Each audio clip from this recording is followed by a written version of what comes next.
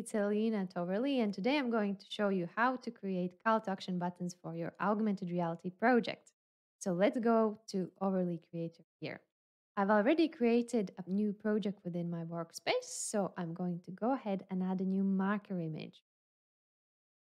Just a simple photo of a tree for this test, and I also wanted to remind you that a marker image can be any JPEG or PNG image with rich features. You can always read a bit more on our blog on how to create perfect marker images. So, once uploaded, on the left hand side, you will see functionalities that you can add on top of your marker image. So, for this example, I'm concentrating on buttons. You will have two options here. Either you select a UI button or user interface button or augmented reality button. If you opt for UI button, the only difference really is that you are not in control of the design.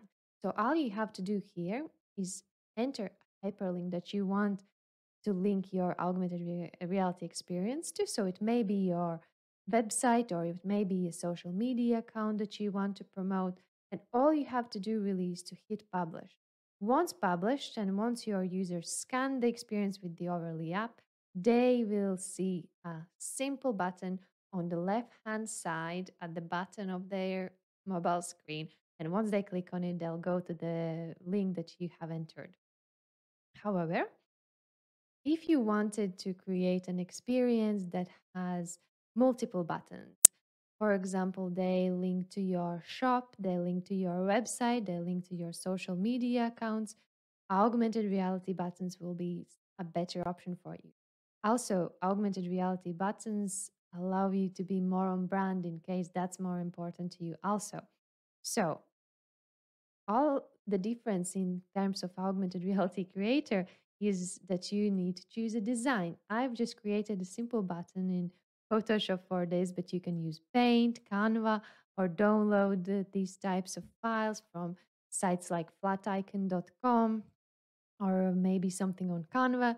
The image itself that you create to be a button can be a JPEG or PNG again, but just ensure that the longest side doesn't exceed 512 pixels. So yeah, that's pretty much it. And again, once you have uploaded the button, you just need to enter a hyperlink that you want to link out to. And that's it. Place it wherever you want, resize it as you wish, and you can hit publish.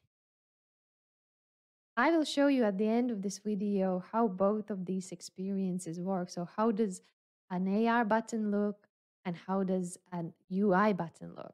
But please do leave me a comment or a question below if you're still struggling to set up or decide what works best for you. Thank you.